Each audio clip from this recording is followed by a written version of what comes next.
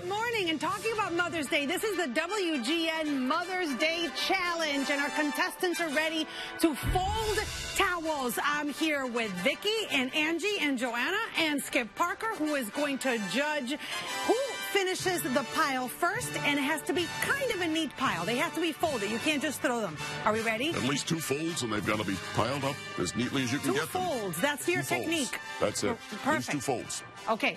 And we have the cheering squad right here, which includes the children and mothers of these magnificent mothers, are at the sound of my air horn, ladies, because Lord knows I know how to use this. On your marks, get set, fold!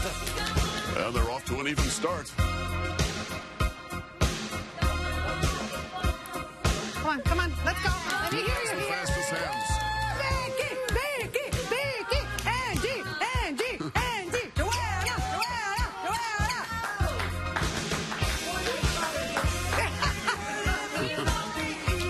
You did. Really neatly folded thus far. It's very close. Folding towels in 6th grade. I like that. There you go. I don't know. My God, we gave them a lot of towels. I think they each have a dozen towels. Angie just took them all out. And I think we have a winner right here.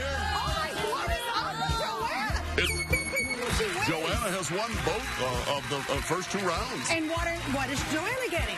Joanna, our mom, has won 6 tickets to Cirque du Soleil Curious, Cabinet of Curiosities. The show is a blend of unusual curiosity acts and stunning acrobatic prowess. How about that, Joanna?